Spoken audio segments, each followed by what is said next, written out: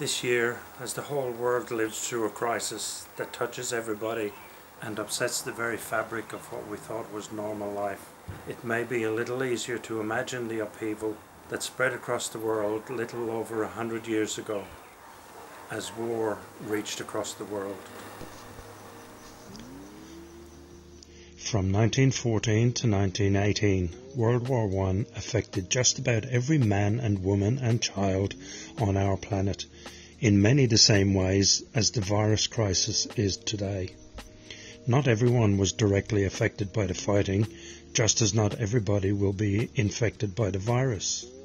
But very few mums and dads, brothers and sisters, sons and daughters weren't in some way indirectly affected by the Great War, by food shortages and rationing, by restrictions on movement, by fear and suspicion, and worrying every day how their family would get through this terrible test.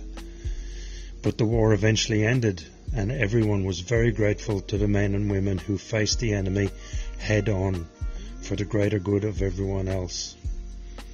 And as time ticked on, the world healed, and the brave men and women who saw us through the crisis and survived got on with their lives too, alongside the rest of us. But they were never forgotten. Their deeds, their bravery and their sacrifice was remembered and celebrated, at least in spirit, and the ANZAC legend was born. While the thousands of individual names and the millions of individual acts of bravery or sacrifice were not and could not be known to us, the memory of their sacrifice and bravery as a whole should never be forgotten. Yet it is not easy to remember, especially when the Great War happened so long ago, especially when there have been so many wars across the years that followed, and especially this year, when we are in the midst of a new world crisis, and our traditional dawn services to remember those original ANZACs have been cancelled. But we must still remember them. So please, the next time you pass the school office and you see the bear in the glass cabinet, don't just think how cute and walk on. Pause for just one moment and reflect on what that cute little bear actually represents.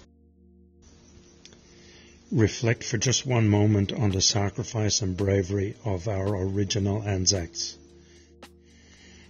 And then reflect on the brave nurses, doctors, AMBOs, police, soldiers and others who are out there this very day fighting a new enemy on our behalf, with the spirit of ANZAC running through their veins. When this current crisis is over, I hope we will also remember them too, for what they are doing right now for the rest of us. Remember also that the young Aussie boys and girls attending Ngunnawal Primary School today are not so different to the millions of young boys and girls who've attended so many schools across this big wonderful country over the past 2 centuries. These little Aussies, of whom we are so proud, are tomorrow's nurses, doctors, AMBOs, policemen, soldiers, and ANZACs in the making.